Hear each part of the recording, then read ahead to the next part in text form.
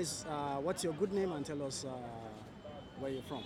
Yes, I'm Jude Thaddeus. I'm an African from Uganda, East Africa. Okay. Good to have you in the house.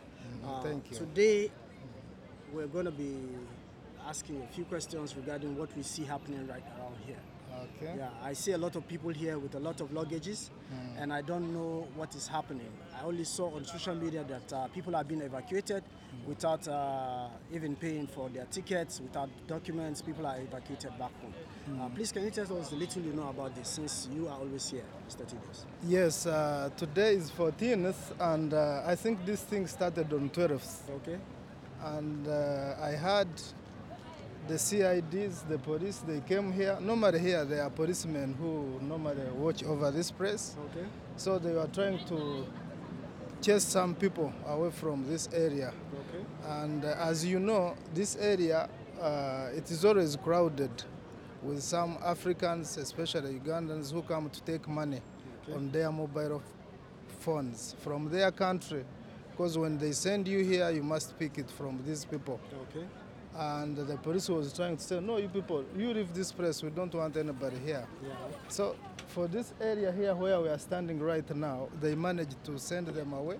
But on the other opposite side, where people have luggages, actually people sleep there, used to sleep there. They have luggages, bed sheets before they were there like that. So those people refused to go. So when the police insisted with the CIDs, the people told them we can't go anywhere because we are stuck in this country. We cannot go out. Even now, we have nowhere to go. So for that reason, the police and the CIDs, they returned like after an hour. Then they told them, now, you people, if you say you are stuck, how many of you want to return to your countries? Yeah. Almost everybody said, we want to go. They said, okay, now let us organize for transport. We take you to deportation centers. So right away, the buses started taking people. I had 6 buses on that same day, 12th. Yeah. They took people with their luggage at Terminal 2 Deportation Center. Okay. Yeah, but what I don't know, or what I have not inquired, So far, so good. what is Anybody happening. has actually got to their home country yet? The news I'm getting now, Yeah. I think nobody have gone to Africa. They are still there at the Terminal 2. Okay. Yeah, even yesterday I passed here. Yeah, but was the same thing done yesterday? Yes, very many people with bags. They are Came back here again yesterday? not same people, Yeah. new people from bed spaces, Yeah. from Ajumani, Yeah. Sharjah. They were here coming. Okay, and today we still have more people still coming. Yeah, still so more it means people a are lot of coming. people are here and there are no jobs and they want to go home. Okay, my question is, why are people leaving Africa every day? People are leaving Africa because of this global economic crisis. Okay. For me, I won't blame, because for me I was a businessman before, so I won't blame it on any political whatever system or failure. Because you remember before 2 years we had COVID. Yeah. Like in my country we were on lockdown for 2 years. Yeah, in Africa we have problems, but even that one increased the whole issue.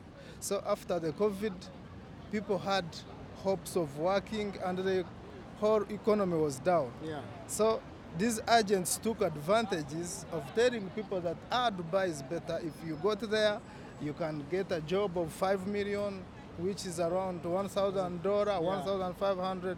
So many people paid money expecting to come here and get jobs, which is not the case.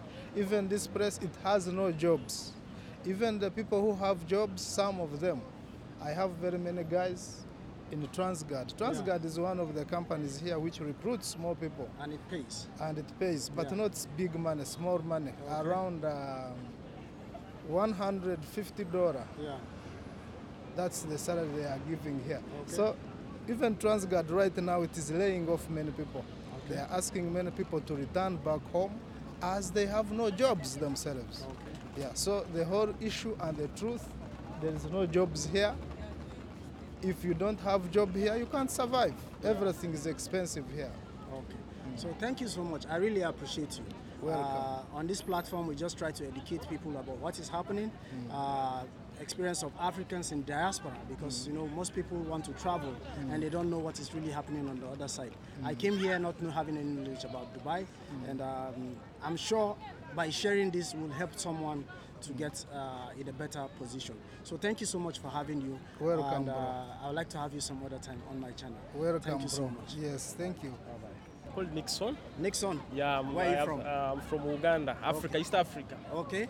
Yeah. So what do you know about the situation happening here? No, I came quite not knowing the situation, but I've just got the information around here, and I'm seeing people have packed their things that are trying to go back home.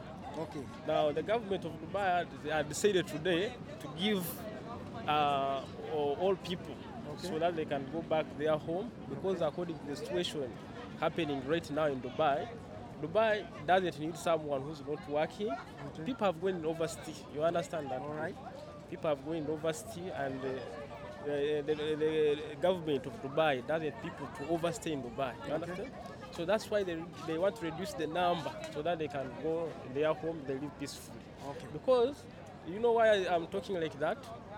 People in Dubai, if you are here in Dubai not working, the life is going to be more difficult.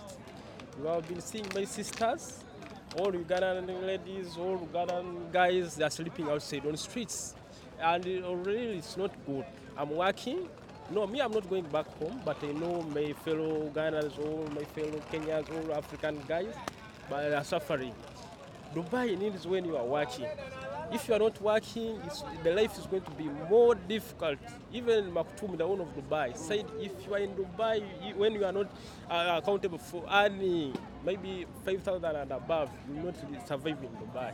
So the situation has gone worse. I'm telling you, people are suffering. They don't have what to eat. They don't have water.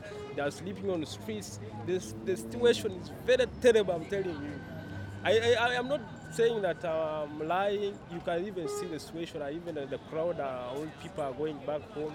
It's not it's the situation that forces you to go back home. All right. People, Thank you so much. people are yearning to go back home. What I would advise for my fellow Africans, if you have a chance right now for going back home, it's the right time to use. You go back home.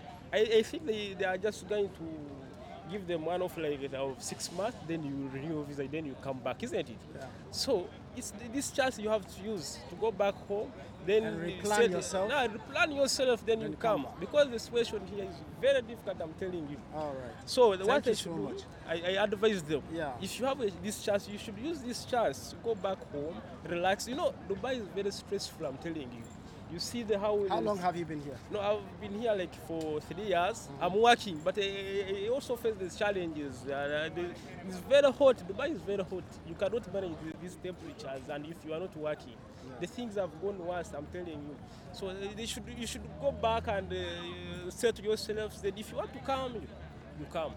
Dubai needs someone who's working. Thank you very much. Thank you very much. So It's I'm good to from have you on my Uganda. channel. I'm called Nixon. I greet all my people. Big up.